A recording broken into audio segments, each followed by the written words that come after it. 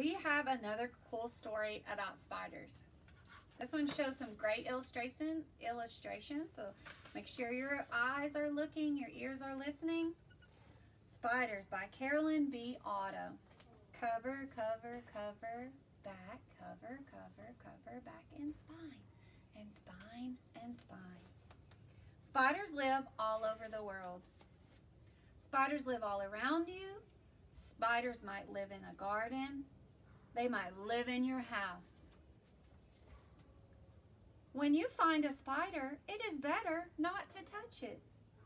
Some spiders bite, and most spiders have venom, but most spiders will not hurt you. So when you find a spider, just look at that spider closely. Spiders are very interesting. See, they all look so cool. Spiders can be big, but never as big as you are. Most spiders are small. Some are as tiny, so tiny you can hardly see them. Some spiders are brown and hairy. Some are yellow. Some are green.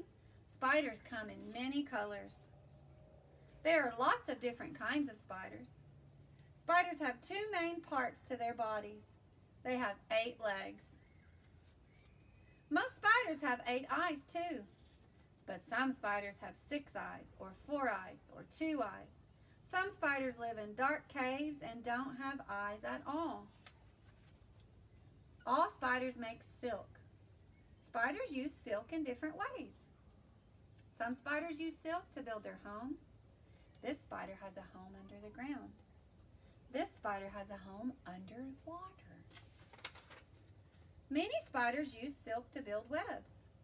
Different kinds of spiders build different kinds of webs.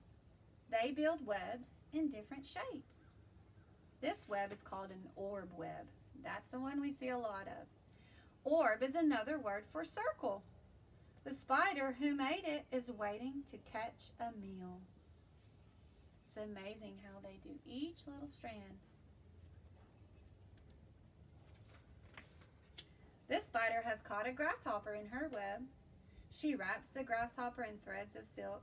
The spider will eat the grasshopper later.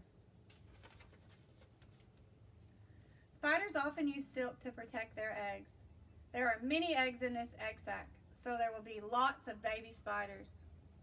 This spider carries her babies on her back. The babies hold on tightly. They are not ready to leave their mother. Here's a picture of an egg sac.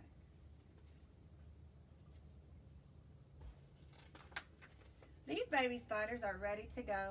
They spin a long thread of silk, and the silk helps carry them up into the air. The baby spiders will float in the air. Some babies will land nearby.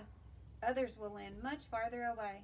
They will all begin new lives on their own. If you see a spider, remember to look and learn. Try to see what the spider is doing. Think about where that spider came from. It may have come from far away, floating on a thread of silk. So think about these words, boys and girls. Egg sac, silk, venom, and webs. And I want you to illustrate those and use those words in a sentence. I'll see you next time.